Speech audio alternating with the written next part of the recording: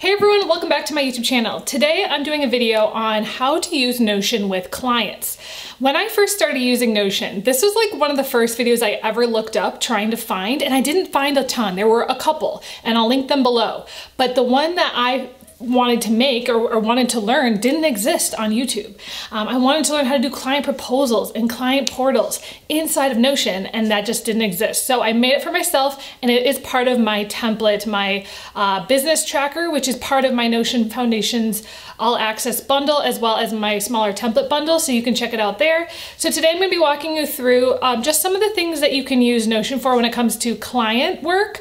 So whether that's working with a client and setting up a portal for them, setting up a proposal or contract even, as well as the other apps that I use alongside of Notion, because you can't do everything in Notion. You obviously can't invoice using Notion. So I kind of share some of my process currently, how I use it, as well as some recommendations. So anyways, this is part 3 of my 5-part series on Notion for Business. We will get back to ADHD content right after this series. I have some really exciting video ideas coming up as well, so I'm really excited. So anyways, hope you guys subscribe for more content, and let's get to the video. Okay, so the first thing that I do is I have a client proposal. Now this is actually based off of somebody else's template. This is Sarah Loretta's template. She's actually one of the first people that I saw making content about client stuff on YouTube. So her template is $10. I'll leave the link below. You should check it out. So I kind of edited it, but basically you can see here's a little bit about me, you know, company values, that sort of thing. And then we've got the steps of the client journey, my project scope, project investment, next steps. One of the things I added was a list of apps that I use. So that's something. And then frequently asked questions. So again, these are all toggles. So this is, again, what I use for a proposal. I still to this day use this proposal. And I just change out the name of the person and a little bit about the steps of whatever process I'm working. I'm probably going to redo my banner. I don't really like it very much, but that is literally my first step. Is I use the proposal form that I got from Sarah from her template. But the rest of the templates that and so this is not part of my bundle, but the rest of the templates are. So I wanted to just kind of walk through that's the first step of the process. Is whenever a client comes to me, you know, that is what I do. For how they even get to me, maybe we'll take a step back and kind of move away from Notion for a second. I want to show you my entire process from getting somebody, you know, messaging me to all the way to getting, you know, invoicing, getting money, and then setting up client portals, that sort of thing. So we're going to just kind of move through the entire process. I just wanted to share this to start, that this is Sarah's template, and you should definitely check it out below, in addition to mine, which is more about managing your business and a little bit more of the client portal side. So this is my current website. I'm going to be updating it. It needs a lot of work, but I've recently done a few things that are really interesting. So the first thing I did was I created something called an everything page. So this is actually jenrightfield.com/everything. I learned about this from a great girl named, I think her name is Elizabeth. I linked it at the bottom, but basically I've created a list of all of my different offers on one page, which is super helpful for people that want to know everything. So that is like the first step, is you can see all the things that I offer. For example, I have all my Notion stuff, all my freebies, all of my templates, that sort of thing. You can see everything that I have. So when people want to actually reach out and contact me, I have the contact page. So I have an area here where it says contact us. I literally have the form. I used to have the you know, free call set up, but I've recently removed that because I had a couple of scammers come in and try to like book a call with me and then try to pitch me on something. So this is kind of the first step. So what will happen is they fill out this form. This form is actually just a basic contact form, and then I get an email from my CRM software, which is FGFunnels. It'll say somebody contacted us on the contact form, and so then I have their email. They put here. I also have their phone number. I usually email them back, and then I say, here's the link to a free call with me, especially if I kind of have to read it first. Sometimes, again, the contact can be something super scammy. So I kind of gatekeep my free call page to people who are actually seriously wanting to talk to me. Also, if people DM me on Instagram or on LinkedIn, this is a great way to, so that I don't actually send them to the contact page, I send them straight to the free call. So I will share the free call. I'm going to like close the link so you don't see what the free call link is, unless you really want to. Maybe I'll put it on my YouTube channel. You guys seem to be a good group. So it's actually jennaredfield.com/free call. Okay, so that is actually my link. So then what I do is I have people book a time. Again, this system is also through FGFunnels. So I set up a free booking link. People can select a time, and it's the same thing: name, phone, email, website.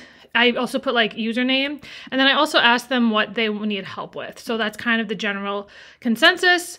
When they fill that out, again, it books a call actually on my calendar and on theirs. So that allows me to know when they want to talk to me. I usually do about a 20-minute call, and then what it actually sends them to is my Zoom link. So I actually have it as well. Again, you probably won't be able to access this because I'm not going to be on Zoom, but it's just jennaredfield.com/Zoom, which then that is the link that they get. They join the Zoom link and then wait for me to accept them into the Zoom.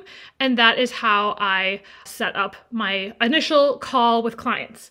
Then what I do is I go through that call with them, figure out what they want, if I want to work with them, the reason why they're contacting me.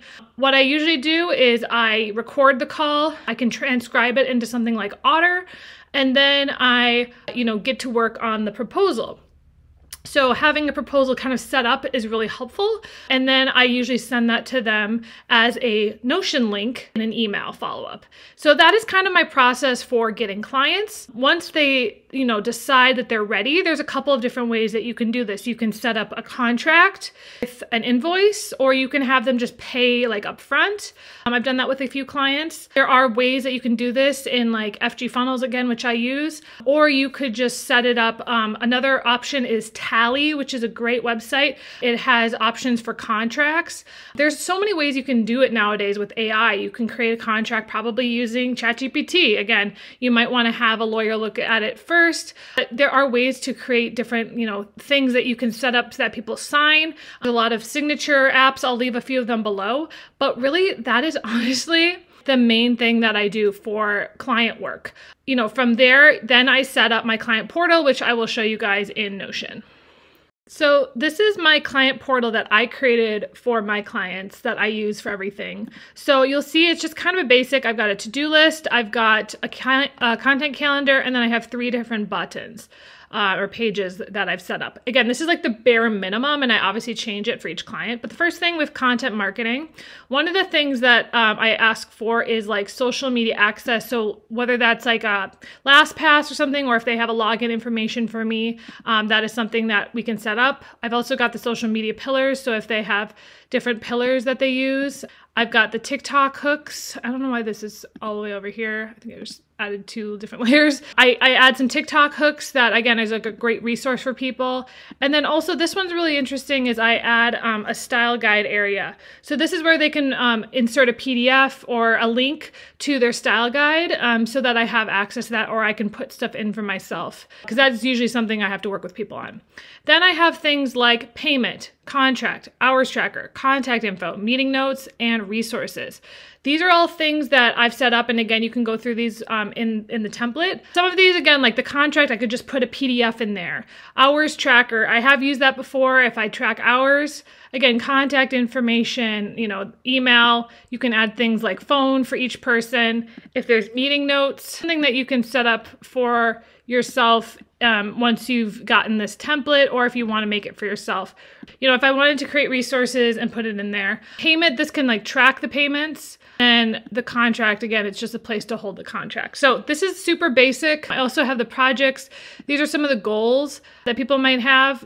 Maybe they want to go viral. Maybe they want to, whatever their goal is for working with me. And then what are their offers and business projects? So this is like, what are the things that they're offering so that we can go back to that? So again, I have different clients for different things. I have some video clients. I've got some marketing consulting clients, but this is really the main way that I could set up a portal for them. Not every client uses Notion, but I've kind of recently obviously gone down the full Notion route. So I really highly recommend people use Notion. But this is a great place. I can also put things in here like an audit or notes or different things. And this is just kind of the hub where people can talk. They can comment. I actually have one of my clients right now who's commenting back and forth with me on here, almost like it's Slack.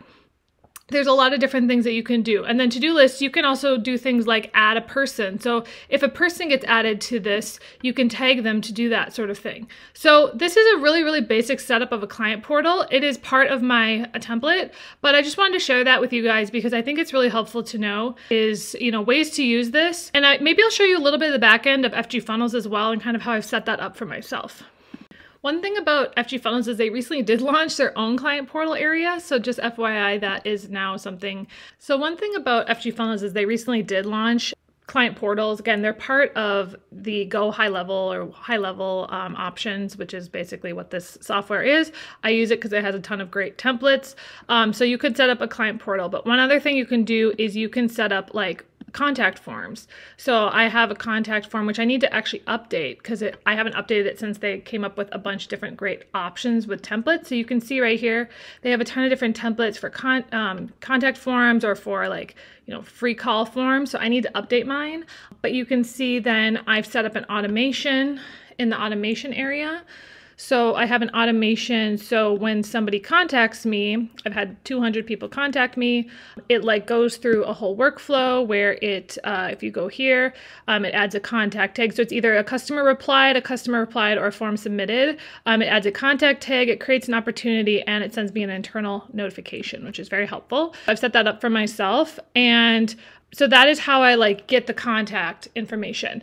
If I wanted to set up like a contract. Another thing you can do in the payments area, I might have to try to hide some of this because, again, like this is my actual stuff. One of the things that they have recently set up is proposals and estimates, but they also have invoices. So you can basically set up an invoice, tag the person who's already in your system, and send them an invoice.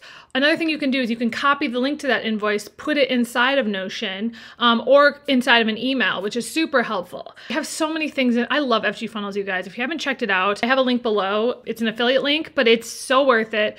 I run multiple websites on here. You can have multiple domains. It's got my email marketing. It's got literally everything I do besides Notion is in FGFunnels. I don't schedule social through here, which you can, but I don't. Basically, those are like the two softwares I probably use 80% of the time.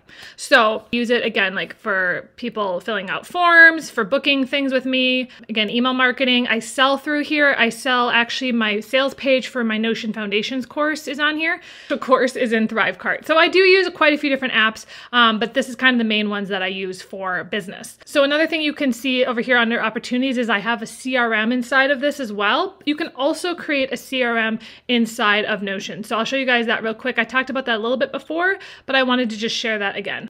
One thing to note is that all of my client stuff is actually in a separate Notion account. So I have about 4 different Notion accounts, and this one is specifically for clients only. So my only things in here is clients. And then I also have one that's personal. And then I have one that is for my template. So I have a template one. And then with my client one, I actually have like the original template so that I can just duplicate it and then add it. So I have like a list over here of past and current clients. I'm not going to show it to you obviously, but I have that available as well. And then within my template, my business template, I also have a CRM, which I'll show you guys right now.